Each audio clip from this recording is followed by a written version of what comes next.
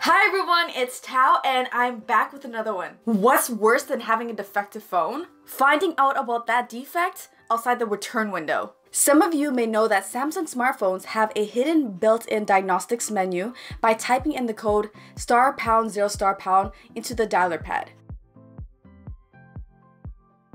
Although this menu can be helpful, it's not user-friendly and comes with little to no instructions. I actually played with it when I first got my Galaxy S9 and my screen went completely black during one of the tests. I had to restart it to get it up and running again. I was at the Samsung Experience store over the weekend checking out cases, and one of the sales associates recommended that I check out the Samsung Members app. He mentioned that it has built-in diagnostics for Samsung smartphones. He uses it for all new customers when setting up their devices to check for any hardware issues before they leave the store. In my head, I was like, nope. I'm good, I don't want extra bloatware on my phone. Anyways, I went home and decided to check Samsung Members out since he seemed genuine about it actually being helpful. After trying it, I have to say, it's pretty good. It's basically a much more user-friendly version of the hidden diagnostics menu.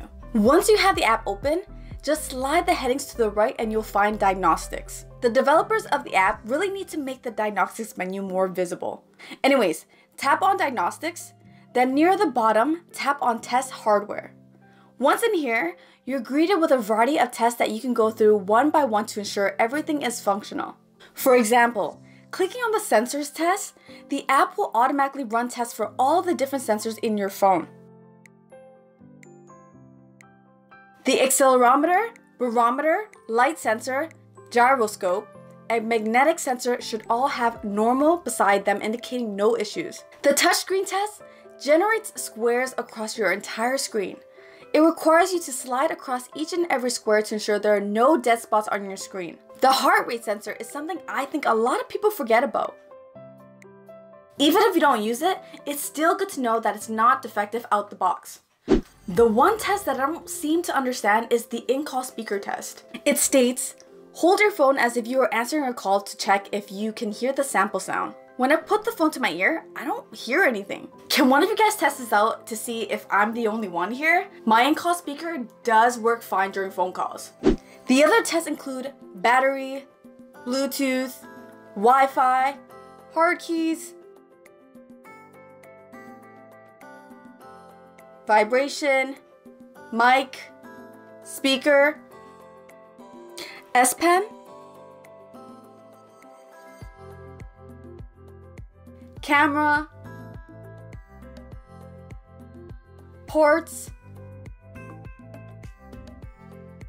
SIM card, fingerprints, wireless charging, and iris. The app also has built-in live chat for Samsung support, a message board, as well as a benefits page showcasing all the different ongoing promos. I ran all the diagnostics on both my S9 and Note 9 as well as my husband's S9 Plus.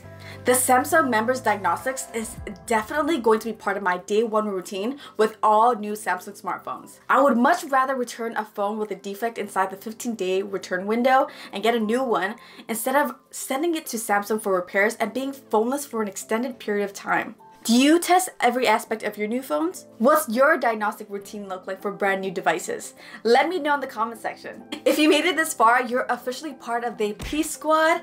Good vibes only. I have a camera comparison between the Note 9 and S9 Plus coming out very soon, so stay tuned for that. Until the next one, peace. Bye!